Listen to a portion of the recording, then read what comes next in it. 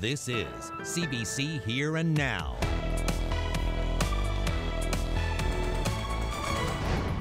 Mixing politics and booze results in a firing. I really wasn't shocked or anything. Hydro wants your heat bill jacked by 23%. There is no regulatory principles upon which Hydro is basing their application. Obituary outrage, a website tries to profit without permission. And you are using our grief to make money. It was a snowy weekend for most of us, and there's more snow in the forecast tonight into tomorrow, but a warm-up in the long range. The details are coming up. The former head of the Liquor Corporation is speaking out about being fired. The government turfed Steve Winter on Friday after 14 years at the NLC's helm. And the person who's replacing him is someone he fired just a month ago. Now that's raised concerns of government interference. Here Now's Peter Cowan explains. Friday, government fired Steve Winter as the head of the NLC. The finance minister has a list of grievances. He says Winter wasn't looking hard enough for cuts and that he wasn't eager to take on the NLC's new role with pot. And the minister wasn't pleased when Winter fired the chief financial officer just last month. I was surprised at that. I was very disappointed to learn of it, and even more disappointed in how I learned of her dismissal. I contacted the Newfoundland Liquor Corporation to talk about an agenda item that was on one of our internal audit committee meetings, and I was advised she was no longer an employee of the corporation. But now Winter is the one who's gone, and the former CFO, Sharon Sparks, well, she's hired back and promoted. She's now the interim CEO. Her old position is one that Winter decided the corporation could do without to save some money. But government decided otherwise and told the board to fill the position using former Liberal candidate Lynn Sullivan. That to me is just unheard of. And then, you know, now to have a terminated executive put back in my place, that just tells you that there's all kinds of governance issues, and or either that or there was an overall plan in the first place to do it. The opposition agrees that the minister shouldn't be meddling. Agencies, boards and commissions are supposed to be hands-off from direct contact with ministers or with the cabinet or cabinet ministers. And this flies in the face of that. Here we have a circumstance now where a minister is now making those very key decisions. The minister does have the power to pick a CEO, and Osborne says Sparks will now be focused on finding savings. At a time when government needed more money, Winter did have a track record of delivering. During Winter's time as CEO, the payout to government grew dramatically, from $93 million when he took over to $183 million last year. Inflation over that time has risen 27%, but the payout has increased 96%. Peter Cowan, CBC News, St. John's. Now, still with this story, Steve Winter tells the CBC he isn't shocked that he was fired, but he does have some concerns about his replacement. Winter sat down with Here Now's Fred Hutton this afternoon. What was your reaction when you were told by the clerk? Well, it wasn't much of a reaction because I really wasn't shocked or anything. I mean, the fact that I was over there had led me to believe that this was the day. Mm-hmm. Now, this comes a month after Sharon Sparks was terminated from her position as CFO. Mm-hmm. You had brought that proposal to the board. Was it the board that signed off on her termination? Well, the board didn't have to sign off. It was within the authority of the CEO. But the board was very much aware, and there was no opposition to that plan I presented to the board, and the board were okay. I mean, there was no discussion related to anything negative. They were aware of the circumstances surrounding it. What were the circumstances? Well, Sharon and I had gotten along very well for about 10 years, maybe more. Did a lot of good things, I think, for the corporation and moved forward, and something poisoned the atmosphere. I'm not quite sure what it is. I've been racking my brain for quite a while trying to put my finger on what might have been the issue or issues. But the morale, because of that relationship, basically was deteriorating, and very difficult to have an environment where the CEO and the CFO were not functioning the way they should. So I was paid to run the business, so I made the call, and that's what happened. The minister said today that this corporation the size of the NLC needs to have a CFO, but you're of the opinion that it could operate without, and that would be a $200,000 roughly dollar savings. Basically. I mean, it could operate not without a CFO per se, but the role of the CFO with the amount of accounting support that we've got and the caliber of the people in the organization, it wasn't necessary to have a CFO wholly and solely, in my view. How did you find out that Sharon Sparks, a person you terminated a month earlier, was going to now take your role? I had a call from the minister, as it happened, about 4 minutes after I left the Confederation building to tell me that I think he made some comment about how appreciated how easy I'd made all this, and then he told me that the role was going to be filled on an interim basis by Sharon Sparks. How did you feel about that? I was shocked. Nothing more I could say. What about the appointment now of Lynn Sullivan as the CFO, a former Liberal candidate? Well, I don't know Lynn Sullivan. I've met her obviously in the last few days, but prior to that I wouldn't have known her if she'd walked off the street. But nothing against her personally, and the whole thing with her arrival was something that may have precipitated some of the activity. I'm not sure, but I was very much against that in the meeting where it was brought to the board that the shareholder wanted to bring another person in as a CFO. I was adamantly opposed to it because I'd already made the recommendation to the chairman that we reduce the size of the executive, spread the responsibilities, and save the money. So there's no money saved now at this point? I suspect there's more money spent. Is this political? You were appointed by a Conservative Premier, Danny Williams, and now there's a Liberal government in. Do you think it's political? It could well be, Fred, but I'm not a political person. I'm a businessman, and I don't, whether Danny Williams put me there or Tommy Toe put me there, I appreciate the opportunity, but I don't think it was done with any political motive. What about your dealings with the canopy situation and the fact that the NLC has to implement this new procedure of governing the sale of cannabis? You know, the minister indicated that you weren't really entirely on board with this. How accurate is that? As far as this cannabis is concerned, I was concerned that the focus would be on that and not on the money-making part of the business for the province. It may have had to be that way in order to get it done. At the end of the day, could you have continued with the way government was dealing with you? It was certainly getting tougher. I mean, to say that I'm relieved not to be there, maybe. Can you give some examples of what was going on with government interference? Well, the biggest one obviously is the CFO being dropped into the organization. I mean, that to me is just unheard of. And then, you know, now to have a terminated executive put back in my place, that just tells you that there's all kinds of governance issues, and or either that or there was an overall plan in the first place to do it. Mr. Winter, thanks for your time. Appreciate it. Well, thank you. Good luck. Thank you. Well, today is the last day for Sears in the Avalon Mall in St. John's, and with the chain closing across the country, more than 12,000 employees are out of work. But they're not the only ones affected by the company's bankruptcy. 18,000 pensioners are also taking a hit because Sears stopped paying insurance premiums. As Here Now's Megan McCabe reports, those retirees are facing a heavy blow. At 72, Ron Husk never thought he'd be doing this again, heading to work. After a career with Sears in St. John's, starting in 1965 at the old Simpson Sears downtown and retiring from the Village Mall store 35 years later, Husk thought he was set. He'd paid into a pension that would take care of him and his wife Florence for the rest of their lives. But he was wrong. I went to a funeral of a good friend there a few weeks ago, and it fills you up, you know, knowing that going through things like this now, why should I have to do this? Husk would rather be home with his wife at this point, but with the pension plan underfunded by at least 20%, he saw the cuts coming. They canceled my life insurance, they discontinued my health and dental, and now in 2018 sometime they're going to cut my pension. That leaves me in a spot where, well, I'm going to need more money to make ends meet. At my age, I'm 72 years old. I've gone to work, and I'm gone to work at part-time at the Home Depot, who I must say treats me very well, and I enjoy it there. And I'll just have to stay there for a while. It wasn't always like this with Sears. Going through photos from his retirement party back in 2000, Husk says it was a wonderful place to work. When I was in the Village Mall, we had the big fountain downstairs, and all the seniors would be down around it.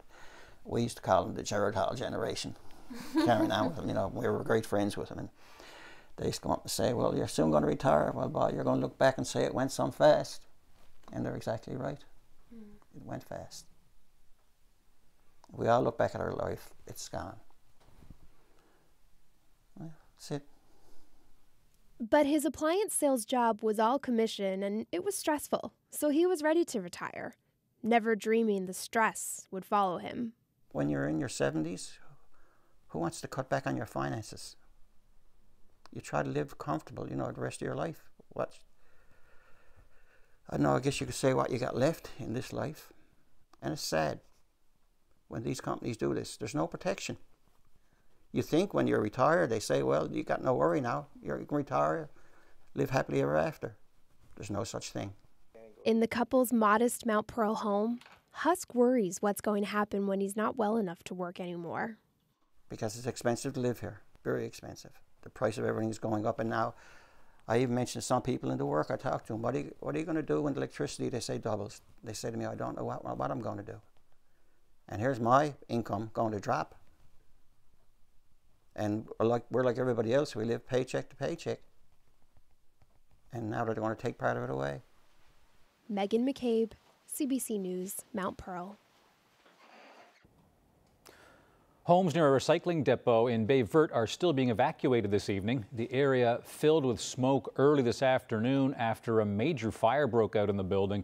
RCMP officers spent much of the afternoon directing traffic away from the burning structure and told people nearby to leave their homes.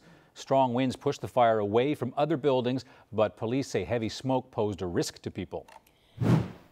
This was the scene last night at the Provincial Transportation Depot in Bellevue. Fire departments from 4 communities responded. No one was injured, but 2 pieces of snow clearing equipment were lost in the blaze. Firefighters faced high winds and snow squalls. They also had to deal with burning tires and fuel. And charges have been laid 8 months after this fatal crash in St. John's.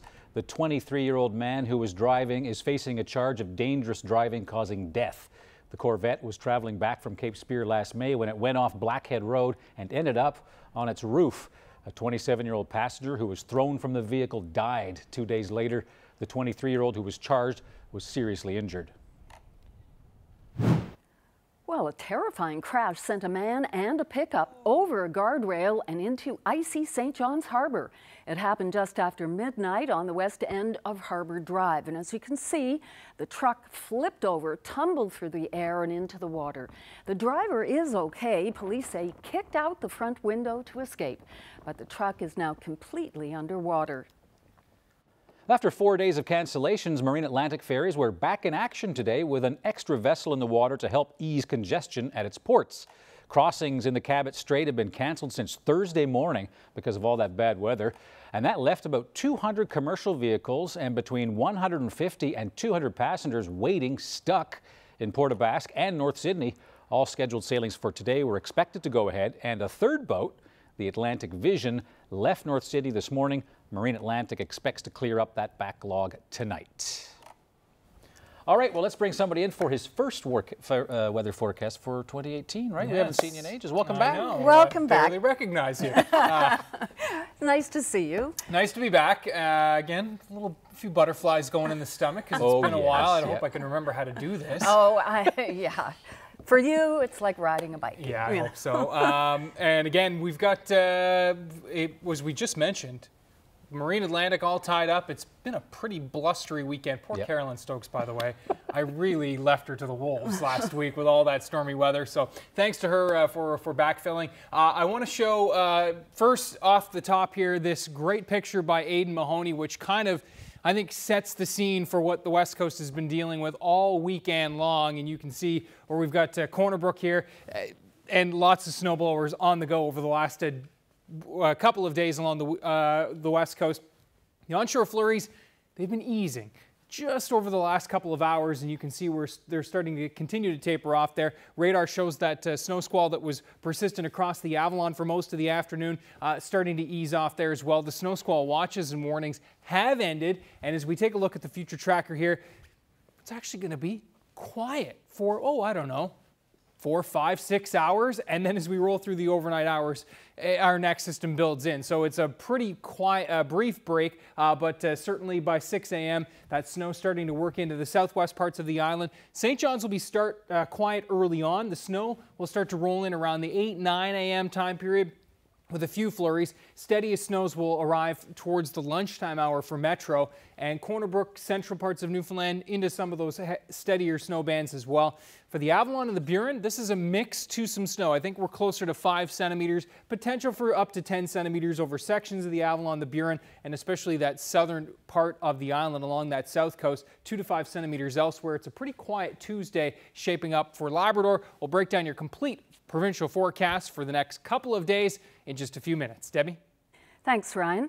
As members of NAPE get set to vote on a tentative agreement with the province, details of the deal are leaking out. Sources have told CBC News that the 4-year agreement contains a wage freeze for the remainder of the contract. NAPE's been without a deal since March 2016.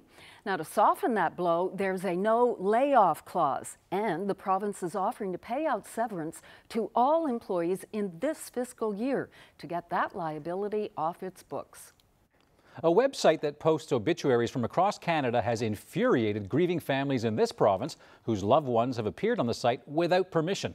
The website is called Afterlife, and it sells different products for people to express their levels of sympathy. But there are questions about just who's benefiting from this. Here Now's Carolyn Stokes spoke with one grieving mother this afternoon. All of these are brand new. Brand new obituaries, brand new grief. People in this province who just died on display on the website Afterlife. This lady just passed. She's not even in the ground. Not just recent obituaries. Raylene Manning Puttister's son, Tyler, died 5 years ago, but her grief is still fresh. As soon as I open my eyes, right away my first thought is, okay, another day I have to get through. The obituary she wrote for her son in 2012 was copied from the funeral home's website and posted on Afterlife. She heard about the website from a CBC story and decided to check. I went into the site and up popped my beautiful son at the age of 22, and it flattened me. It took me about 5 minutes to catch my breath, in fact. And then I cried for about 2 hours in just disbelief. Complete disbelief that someone would take my son's obituary, which was brutal to write, and take it and use it to feed their pockets somehow. I received nothing in return from them. Their eternal candles, all this foolishness that they have on the site. So those virtual candles she just mentioned, well, they can be bought for various prices. One day for $3, $30 for eternity. So we're going to buy the cheapest option to see what it looks like. The website says the candle will be of great comfort and healing for you and those who view the obituary. But Puttister doesn't find comfort, only questions. I have to go into that site to watch a candle burn for an hour? That's costing someone $5? Where did that $5 go? A spokesperson for the site says all they do is group obituaries into one database that allows people to send condolences and flowers easily. In a written statement to CBC Calgary, the spokesperson writes, "There is nothing underhanded about our company. Any information that is openly shared online is public information." Puttister emailed Afterlife and asked for her son's obituary to be removed, and hours later it was. But her anger remains. Our children are gone. We're trying to survive. And you are using our grief to make money. It's absolutely disturbing and highly disgusting.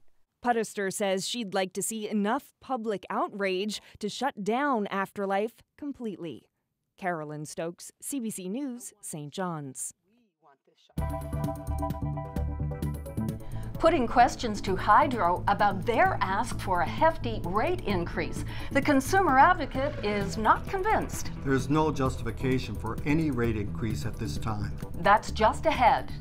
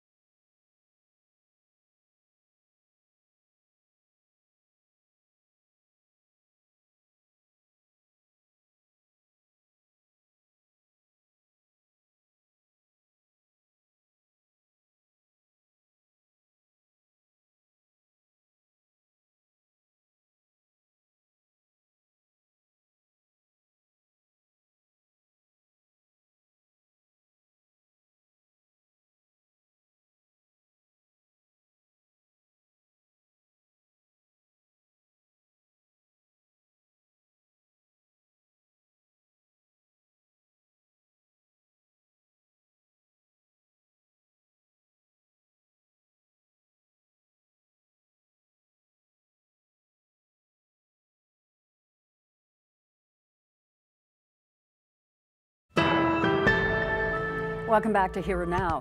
The province's consumer advocate is trying to delay Hydro's general rate application, which is scheduled for the end of this month. Among other things, the utility is looking for a 23% increase in electricity rates for households on the island by this time next year.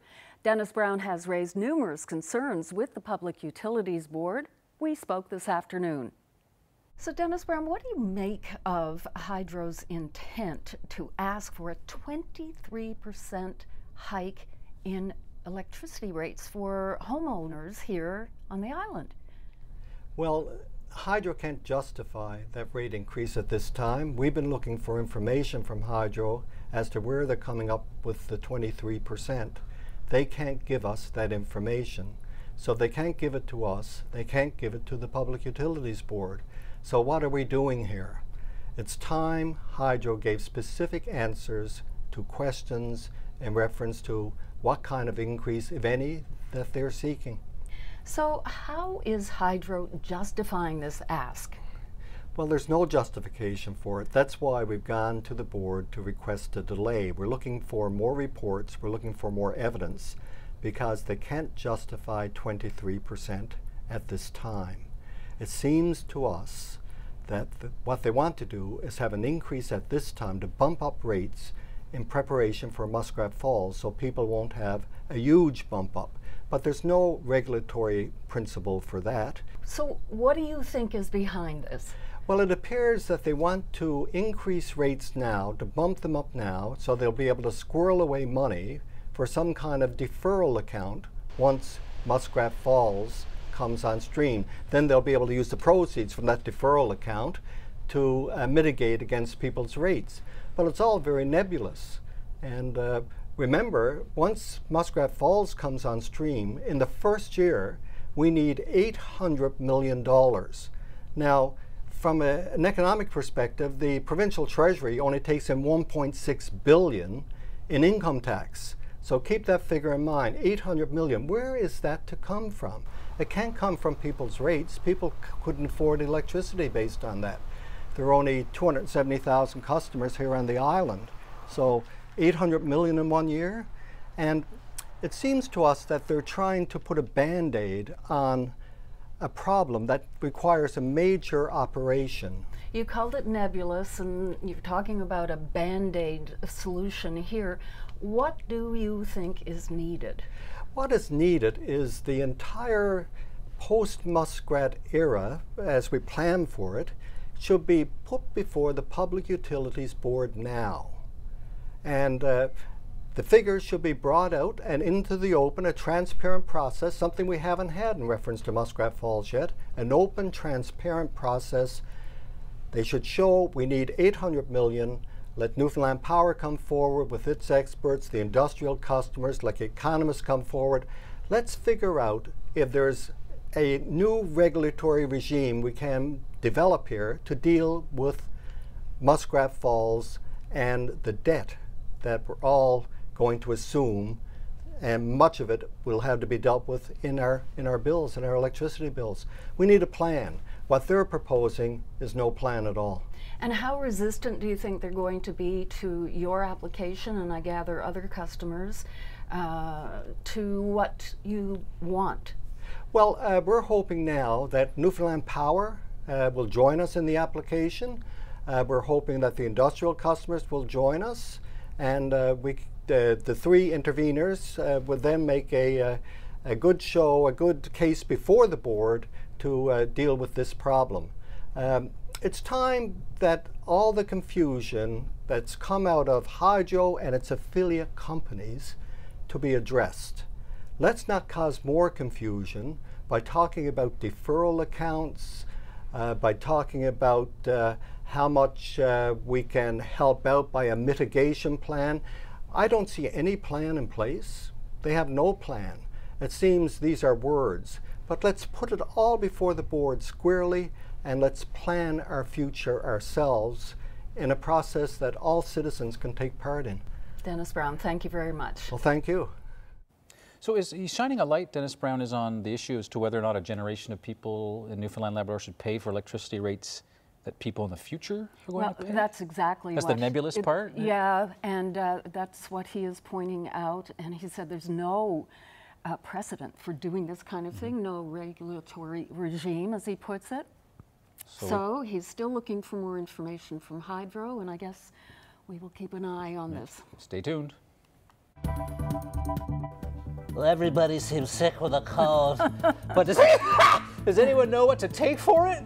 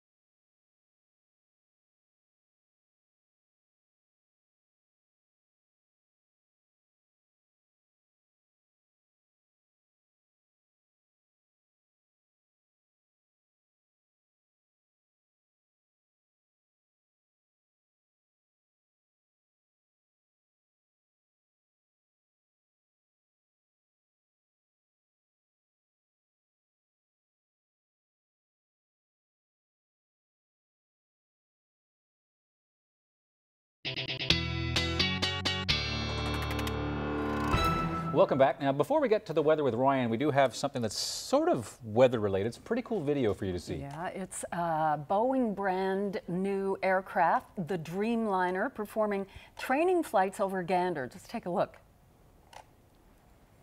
Here it goes. Oh my. Woo. Yeah, you think that's a crosswind? It looks like it's taking off sideways because it pretty much is. This is Boeing's 787-10 Dreamliner. As Debbie mentioned, it was in Gander for testing Friday and Saturday. And the pilots are gauging how the plane performs when it's taking off or landing in those crosswinds that Ryan was talking about, not to mention the tailwinds. And why, you ask, would they pick Gander and Newfoundland? We have had lots of windy conditions, so obviously that's why they've picked Gander. Yeah. And kudos to the pilots who do those test flights. And I had a hard time keeping my shovel straight in the driveway yesterday, and on the weekend I can't imagine an aircraft. Yeah. And a big shout out to 235 Firefly, who posted that video on YouTube and gave us the thumbs up to show that to you. So some great video there. Wind, yeah, definitely the issue through the weekend for Marine Atlantic. Good for planes if you're testing them. Not so good for Marine Atlantic, and the winds are going to continue to subside through tonight, and not too bad through tomorrow, but then picking up again on Wednesday. So let's get into your weather forecast. You think they're tired of shoveling on the West Coast? Even at 21 months old, Claire has had enough.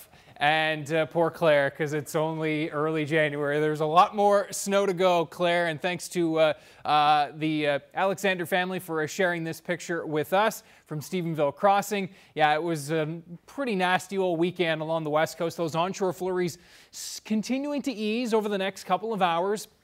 Same thing across the Avalon, where there was a couple of pretty pesky snow squalls, mainly south of Metro, but those are continuing to taper off through the next couple of hours as well. It's a quiet evening into the overnight, but our next system, it's already knocking on the door. It's building snow into New Brunswick and Nova Scotia at this hour. It pushes into our neck of the woods before morning. So note those winds. These are gusts in kilometers per hour, and you can see they're easing slowly but surely through the next couple of hours, and not too bad to start the day as that snow will push in from southwest to northeast.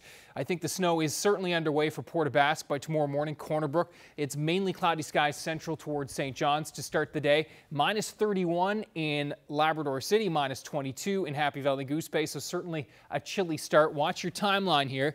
The snow will continue to push in from southwest to northeast. Definitely the heaviest snowfall for the metro region will be closer to the lunchtime hour and through those early afternoon hours just before the change over to some light rain and drizzle, which will happen likely through that late afternoon and into the supper time hour. That snow will continue for Corner Brook towards central parts of Newfoundland, and we are talking about temperatures rising to 2 or 3 degrees on the plus side for the Burin and the Avalon, while we'll be -2 to -3 for central back towards western parts of the island. Pretty quiet day, some late day flurries up towards the Straits in St. Anthony. Chance of a flurry Happy Valley Goose Bay back towards Labrador City with light winds there. Now, in terms of snowfall over the next 24 hours, this is what we're looking at. As I mentioned, it's going to be that mixed drizzle for the Burin and the Avalon. I think we're closer to 5 centimeters for Metro, but certainly could get into that 10 centimeter range if some of those steadier bands do work through. Back across the south coast will be the best chance of getting closer to those 10 centimeter amounts. Corner Brook and not out of the question there either. And looking at for the northwest half of the island, generally 2 to as much as 5 centimeters. Now, we will see some additional snowfall, a trace to another centimeter or 2 for Tuesday night in through Wednesday. And as I mentioned to Debbie and Anthony, those winds are going to pick up on Wednesday. Back from the northwest, back in those 60, 70, even 80 kilometer per hour gusts. So that's going to be a cool day, not just temperature wise, but wind chill values on Wednesday are going to be wicked. Into the minus teens, even 20s across the island. It's going to be a real chilly one. In Labrador, again, minus 18 to minus 25 for highs, with wind chill values into the minus 20s and 30s there. Now, a look into the Thursday time period shows that winds are going to remain steady and then ease as we roll into the day on Thursday. That is on the leading edge of our next system, which does have rain and a lot of warmth with it. We're talking about a big warm-up for Friday and into the weekend. And we'll talk all about that with your long range in just a few minutes. Debbie? Thanks, Ryan. So how are you feeling these days? A little sniffly, stuffed up perhaps? It seems that this time of year, almost everyone has a cold. And if you don't have it, someone in your house, office, or classroom does. So what can you do and take to feel better in a hurry? Is one medicine as good as the next? Here now, Zach Gowdy has already been stricken with a cold, and he went in search of advice and relief. Okay, Keith, I'm sick. Everybody's sick, seemingly. So what can I buy in here to feel better and fast? Zach, it's too bad that you're sick, but it seems like at this time of the year, most of Newfoundland is. It's probably a product of the Christmas season.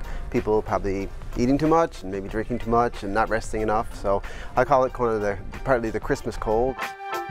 So there's a lot to choose from, Keith. What's the best strategy for shopping for cold medications? Best strategy is know your symptoms and talk to your pharmacist or your doctor about what you particularly need. All right, well, let's get into it. I am congested, so what ingredients should I be looking for, and what are they actually doing, Keith? This is a very common one that's available in most pharmacies. So if you look at it, we have acetaminophen, which helps for pain and aches. We have dextromethorphan, which is a cough suppressant. That's found in most of the products that'll be labeled for cough. There's something called phenylephrine in this product, which is for nasal congestion. So there's that one, and there's another one called pseudoephedrine, which is very similar. You'll find that in most of the products for runny nose. And this one actually adds an antihistamine, an allergy medication called chlorpheniramine. That helps kind of dry up your sinuses and also helps you sleep. So if my biggest problem is if I have a headache from my sinus congestion, should I be trying to get like the most acetaminophen I can per package? Not necessarily, because you need to dose that safely throughout the day as well. We run into most problems with people who have medical problems and they blindly sort of take something or take something from a friend that actually affects their medical conditions and makes them worse than they would be otherwise, just to treat sort of a basic cold. I'll just grab a couple of the Benylins here, which are a commonly used agent, and I'll give you this example of how confusing it can be for people. They look very similar, the labeling is very small, but each one does a different thing. So the orange one here is just for dry cough. It has that drug dextromethorphan, just cough alone. This one here actually combines another agent that helps dry up your sinuses and loosen chest congestion. So if someone were to take this who couldn't take it because of high blood pressure, there would be a risk. So consumers have to be very careful. And how about the prevention products, like the cold FXs and the other things of this nature? How much value is there in that? Not a lot of evidence to support it. Some people swear by it, as you know, but the evidence is mixed on preventative therapy. Well, you talked about an ounce of prevention at the beginning of the interview. I know I should have done things differently over Christmas, but now that I'm already sick, are there things that I can do in conjunction with what I'm going to take to feel better? I think for you, we need to do a couple things here. You need to rest. Oh, that's a hard challenge. Drink lots of fluids. Stay away from other people that are sick if you can. Mm-hmm. Good advice. And if you do have to cough or sneeze, where are you going to sneeze? Right. I've done that story before. Exactly. Yeah, I really regret borrowing Zach's sweater. So, as if it would fit. Poor Zach. Anyway, how about chicken soup? That's the best cure. All right, homemade. I'm Colleen Connors at Marble Mountain today, and I'll tell you why the frigid temperatures are actually a good thing for skiers and snowboarders.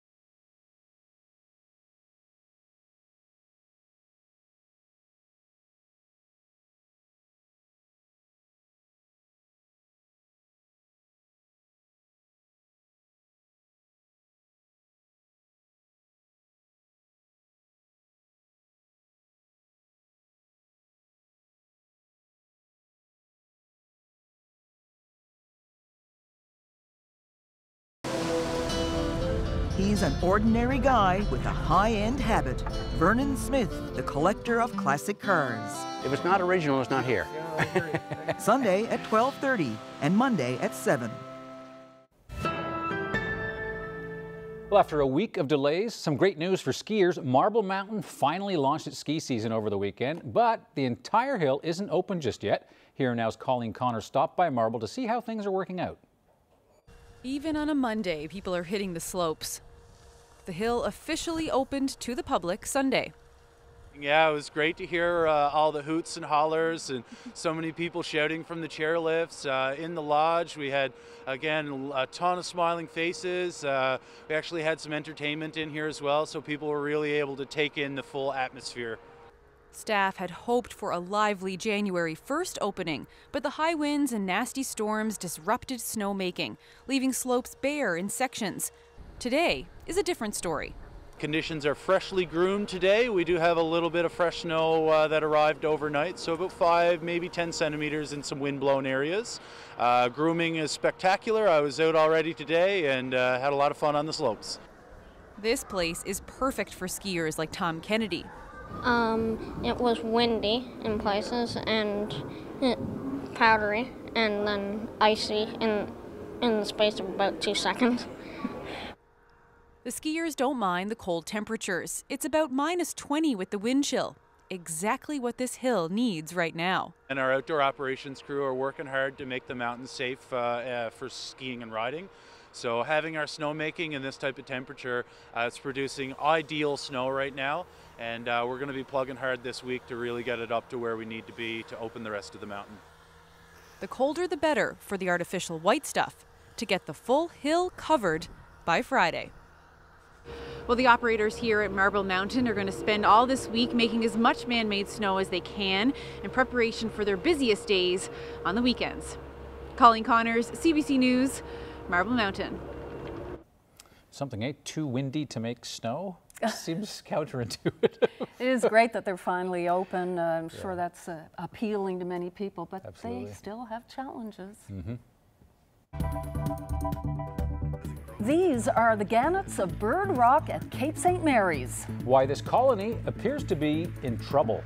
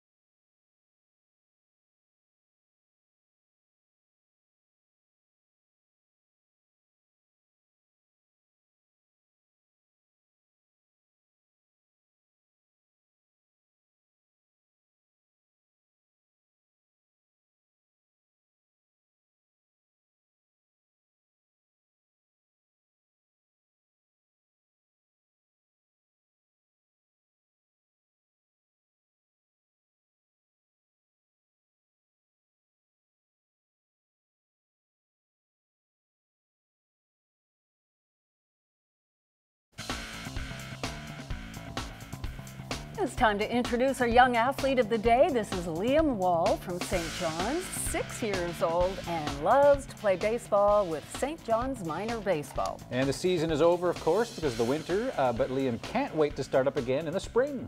Way to go, Liam. You're today's young athlete of the day. Nice. Remember that feeling of warmth? I was just going to say. Spring. Yeah. You know what, though? Well, first, before I was going to get right to the weather, I'm always eager to get there, but we've, of course, got to talk about this first. Okay. So this is Bird Rock in Cape St. Mary's, home to 20,000 northern gannets, and each year they return to the same nest with the same partner. They're very loyal, of course, and they come back to try to raise their young. This video was recorded for The Nature of Things with David Suzuki and just came to our attention. These beautiful birds are quite impressive, as you no doubt agree, but they're also in trouble. Researchers say in recent years, the adults have been abandoning their chicks at an alarming rate. They're leaving them without food, but no one really knows why. It's a sad tale there for sure. Such an impressive place, too, yeah, when you check it out of the number of birds. But climate change, possibly, the pursuit of food. Definitely. Who knows, not the expert. Yeah, well, that'll be an interesting show for sure. Back to that warmth. We saw the baseball pick. We're talking about warm air in the long range. This is going to be the big theme this week, is how warm is it going to get, and how much freezing rain are we going to see this weekend? Couple of things to watch. I want to show you the map across North America, and I'll direct your attention to the West Coast. LA at 18 degrees, Phoenix at 23. Don't get excited, we're not going to get that warm. But the system that is rolling onto the West Coast right now, you can see the big trough of low pressure there, and there is that low. That is going to be basically our weather maker that moves across the continent this week and will bring us that eventual warm push for Friday. Another system will follow it up through the weekend and bring an additional warm push for Newfoundland Saturday night and in through Sunday. And here is how it's all going to play out. First, our weather maker that's moving in as we speak. It's got snow already crossing the Maritimes. It moves in tonight and in through tomorrow. Generally 5 to 10 centimeters for the southern half of the island. I think we'll be closer to 5 for Metro. We are looking at a mix to some light rain and drizzle into the late afternoon and evening hours, just in time for the drive home and just enough to make that snow a little bit heavier to shovel, though there won't be a ton of it. Now, as we talk about your future tracker, note the squalls that end tonight. It's a quiet start to the day across most of Newfoundland, but the south coast already into some of that snow. It does increase into the afternoon with some of those steadier snow bands. There's the mix for the Avalon and Burin. That low is a pretty quick mover, but it does wrap some snow back in for Tuesday night in through Wednesday. And the big theme for Wednesday will be those chilly northwesterly winds. Onshore flurries back on the menu for you folks along the west coast, which feels like I'm sure you haven't stopped shoveling in weeks. Now, as we take a look at the Wednesday time period into Thursday, a brief break for those onshore flurries, and then our next system will start to roll in later Thursday into Friday. Note the track of this system so far west that it's going to be moving up into Labrador. Big southerly push of air here. This looks like on Friday into Friday night, almost all rain for the island. No mixing. It's as we move into the Saturday time period, cold air pushes back in, a high builds into Labrador, and this is where we really get a tricky setup with the cold air in place at the surface and our next system moving in. Freezing rain potential here across the island, especially central western parts of Newfoundland for Saturday night in through early Sunday. It does look like that secondary warm push will come through, and so your eyes are not fooling you. There's a lot of warm temperatures in that 7-day forecast, especially for January. Now, could even be warmer than what we're talking about there for Saturday, Sunday, especially for eastern parts of Newfoundland. Lots of freezing rain potential, mainly for Saturday, but keeping an eye on that one, obviously, over the next couple of days. And for Labrador, riding the cold side of these next couple of systems for sure, and deep cold, especially the Saturday, Sunday time period. We'll keep you posted on this over the next couple of days. Debbie? Thanks again, Ryan. In national and international news, police continued the search today for human remains at the scene of yesterday's fatal house fire in Nova Scotia. 4 people were killed. That includes at least 2 small children. Police are not releasing the identities of the victims, but fire officials say the remains of at least some of them are still in the house. They say the flames had already engulfed the home when firefighters arrived Sunday. It happened in a small Acadian community in the southwestern part of the province. In the meantime, 4 people, including 2 children, have died in a rooming house fire in Oshawa, Ontario. We encountered heavy smoke, heavy fire conditions on scene. Our initial attack had to be from the outside because of the heavy fire conditions. The Oshawa Fire Service says multiple people were trapped in the 2-unit residence as they tried to put out the flames. Officials have not released the identities or the relationship between the victims. 3 other residents were taken to hospital with unknown injuries. Registration opened today for free Loblaws $25 gift vouchers. They are the company's attempt to make it up to customers after coming forward to confess to years of price fixing certain brands of bread. As Scott Peterson reports, to get one of the vouchers, you have to sign up on the Loblaws website. Registration for the voucher means that you must supply your name, your address, be at least 18 years old, and confirm that somewhere between the end of 2001 and March 2015 that you actually bought bread from George Weston Loblaw Group of companies. The offer is a response to their admitted involvement in manipulating the price of bread, which has triggered class action lawsuits. Anyone going to register at the Loblaw site can also participate in those class action lawsuits if they choose to, listed on the website. And there's been a lot of interest on social media urging Canadians to accept the payment and then donate it to local food banks or charities, and that could add up. Loblaws estimates that up to 6 million Canadians might sign up for the voucher with a price tag to the company of $150 million. And if you are a food bank or a charity, that's a lot of bread. Scott Peterson, CBC News, Toronto. Lots of parents take pictures of their children on their first day of school, and royalty is no exception. The Duchess of Cambridge snapped these photos of Princess Charlotte about to head off to nursery school for the first time. The pictures were taken at Kensington Palace. Charlotte, who looks very sweet there, she's 3 this coming May. She'll be a full-time student at the school. It's near the palace and costs about $5,000 a term.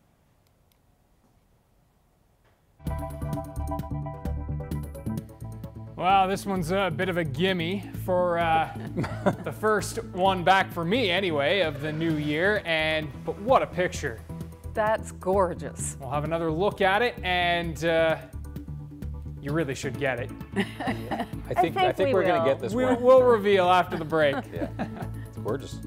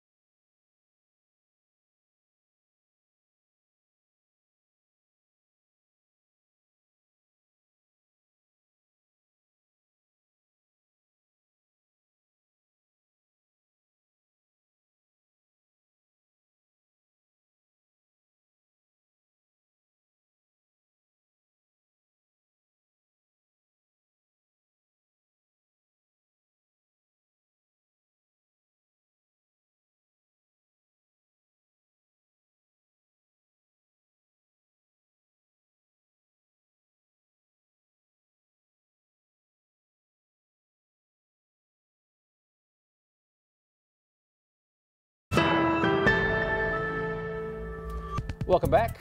Something to make you feel good as we wind down the show. Social media is certainly embracing this latest update from the web quadruplets in Alberta. Check this out.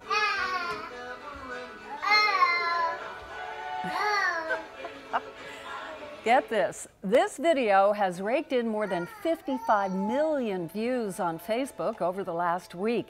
And these little girls are Emily, Michaela, Abigail, and Grace, and they're not quite 2. No, and it's quite the hug-a-thon. And if you keep watching, they just revolve from partner to partner, which I guess when you've got 4, not so hard to do. So one hug Spread the here. wealth. Yep. And their mom says, here they go. So they caught this epic hug fest after the toddlers watched Moana. And there you go, their most popular video up to date, she says. And with all the negativity in the world, she says it's nice to see something happy and cute and loving.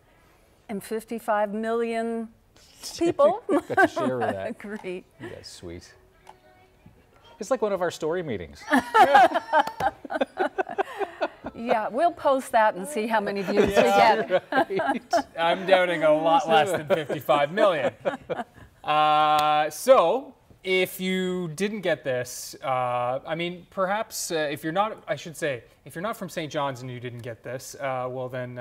you're moving. Yeah, that's right. Yeah, perhaps if you're not from town, then this might not be one you would recognize, but a beautiful shot from Kitty Video, of course, and taken back towards St. John's with the fireworks happening there, and Ray Mackey photography, great picture. Beautiful. The color really makes it stand out, doesn't it? I love that the fireworks in the background too. All the backyard fireworks going on underway at the same time. I can see it now that you have drawn my attention to it. The left-hand side there. Yeah, and even back to off in the distance. Off in the distance there. It's amazing what you can catch with these smartphones these days. So. Yeah, that was probably taken with a smartphone, right? That's gorgeous. Worth the effort. Definitely, yeah. I mean, he would have had to hike up there at that hour of the day. So, Ray, great shots. Yep, a beauty. Keep them coming, and there's where you can send them. That's right, and there are so many great pictures that got posted to my page over the Christmas break. Shared some of them with you tonight, and of course, more to come, 2018. Anyway, nice to see you, Ryan, thanks for being with us on this Monday evening. We'll see you back here tomorrow. Good night. See you then.